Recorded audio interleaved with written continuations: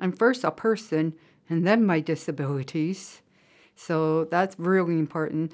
I mean, yes, I do identify as in the gay community and also being disabled and with multiple disability because I don't have just one kind of disability because I get stereotyped. And I'm one of those people where today I can't be mentally ill, tomorrow I can't be cerebral palsy, next day learning disability. I'm not sushi where you can cut me up in little pieces and then just assume that I'm just going to play by your game. Like today I'm going to be cerebral palsy, tomorrow I'm going to be hearing impaired, and the next day I'm going to be learning disabled.